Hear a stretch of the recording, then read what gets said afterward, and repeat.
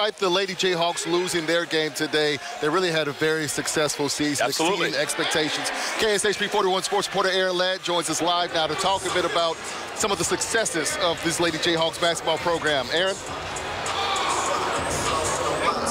That's right, Kevin. You can hear it's getting a little bit louder. Fans starting to pull in here at the T-Mobile Center.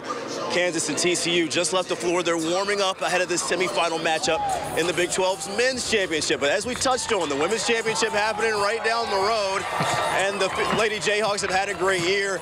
This was a team that was picked last to start off the year. They used that as momentum to fuel them through the regular season. Jayhawks women's hoops turning heads entering March. We're a tough team. We play together.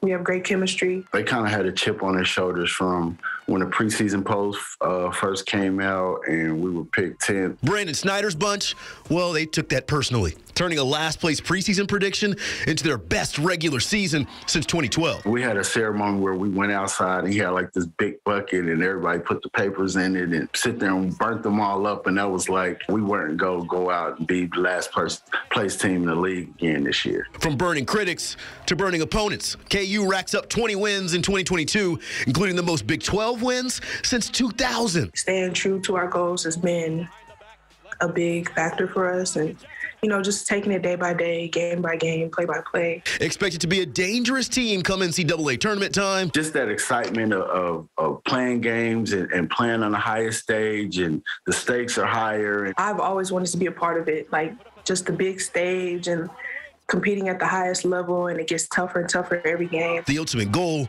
still in clear focus for Kansas hoops. We're going to turn a lot of heads this year. We feel like if we can put our A game together, all of our players playing great on one day, we feel like we're going to be pretty hard to beat. Aaron Ladd reporting, KSHB 41 Sports.